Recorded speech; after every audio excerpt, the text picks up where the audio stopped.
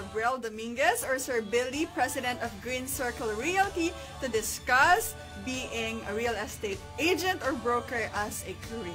Let's all welcome Sir Billy. Hi, Sir Billy. Good Welcome. morning. Welcome to Daily Insight. Thank you for joining us. Good morning, ma'am. Good morning, Randy. Yes. Okay, Sir Billy. You are the president of Green Circle Realty. Can you introduce first what is Green Circle Realty?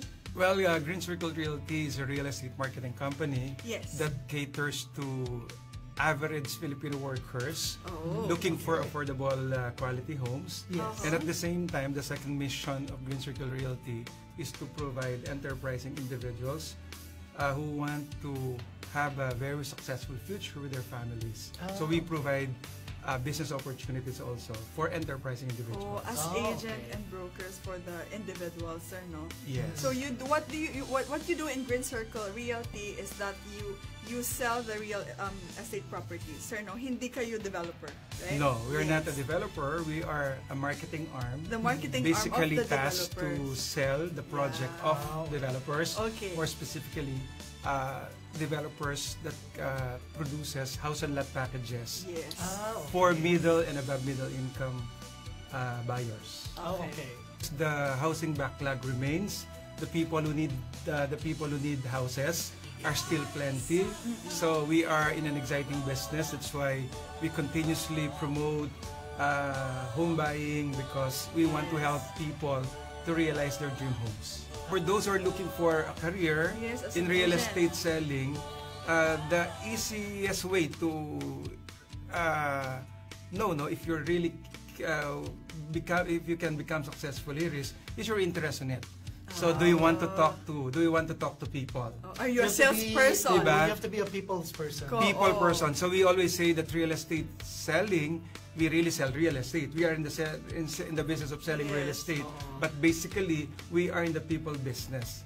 For those who are not yet really keen on going into the licensure examination, not really yet interested to become a licensed broker, they can also be accredited as salesperson, also under Professional Regulation Commission, but a salesperson did not take the examinations. They just be accredited under licensed brokers. And the third category is we have what we call the referrers. So if you're not yet keen on taking the examinations for licensed brokers, and if you're not yet really keen on becoming an accredited salesperson because you're just doing this on a part-time basis, so you can just be a referrer to any of those licensed brokers, salespersons, so that you can still feel how to be part of the real estate selling business. Yung how do I apply as a referrer, yung mismong process, how do I become an agent? Okay, for Green Circle Realty, it's very easy.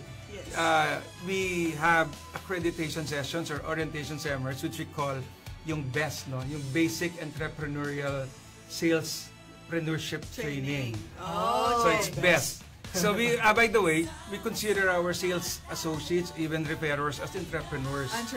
So because real estate selling is a form of entrepreneurship, so we don't want to train our people just ordinary salespeople. So at the early stage of their involvement with us, we already inculcate in them the value of entrepreneurship, that you have to put some discipline, you have to put some science, you have to put some proper mind setting in it, because with less capital, but with big potential, real estate selling can be a very exciting entrepreneurial activity. After that free seminar that we do every Wednesday, 1 to 5 p.m.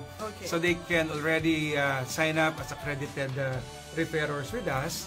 So after that, we will give them a more serious one-on-one briefing, depending on their time availability, depending on their target market, depending on what they want to focus on. Either they're housewives, they're siyempre busy sila with their children. Either they are entrepreneurs doing some online marketing, or they're into other businesses. So we have to fit in, especially now the new technology, just like this one, Facebook. One of the best ways to sell in real estate now is through social media, where they just work from home. They just tinker with their gadgets. Yes. Opo. So they can simply post pictures just like what we're Yes. doing now. Yes. So they can start receiving inquiries either from the Philippines, or 60% of our buyers are coming from the overseas workers. Really? So Middle East, Europe, International Singapore. buyers. So while you are at home, a fresh graduate, Yes. just You can actually- attend our orientation seminars for free, which we do Oh. every Wednesday. So for free, it's a 4-hour thing. Then you sit down and relax in your home, start posting in your social media sites. Facebook. How much does an agent or broker earn from selling? This varies. Oh, But that is depende sa commission. depending. Like for instance, referral fee ranges from 1% to 2% for referrers. Alright, For- 1% to 2% for Yes, referrers. it depends. It can even vary. Okay. For regular accredited salespersons, if they attended all the orientation seminars, we Yeah. give 3%. 3% if you're an Alright. agent. Yes, accredited salesperson. Ay, salesperson. A licensed broker can easily earn 5% for every 5%. sale Okay. Sir Billy, 5%, 3%, 2% of what? of the total selling price. Of the total selling And price. just after the payment of the down payment. So Correct. for instance, were able to sell a 1 million, Sir, 1.5 worth of 1 a million, house, for example. and 1 that is million. basically in our payment scheme for our project. That's only 8,000 pesos a month. As far as the buyer is concerned. Yes. So when that 12.5% of 1 million, that's around 125,000, Yes. has been paid, you get your full commission. So that Oh, means if you're an okay. accredited salesperson at 3%, for every million, you earn 30,000 pesos. Okay. So, For every this 1 time, million. ito yung exciting dito, kaya entrepreneurial spirit ang dinidevelop namin. Yes. Oh. Because you can earn 30,000 if you sell only one, but if you decide to earn more, you sell two, you earn 60. Oh, hanap But if ka you ng want to buyers. earn 150,000, you simply decide and work for 5 buyers. And Correct. the buyers are plenty. Yes. The market is Correct. so huge. Oo. That's what makes what we call an opportunity-based job. Correct. Yes. Hindi It's, ka limited. you write, sabi namin, you write your own paycheck. Kung Yeah. magtatanong ka how much you can earn, well, I can say sky's It's the limit. unlimited. Sky's the Correct. limit because it depends on your need and it depends on your efforts and Your commitment. efforts. So we are at Green Circle Realty. Our telephone number is 0918-908-1619. We also have our Facebook account, Green Circle Realty.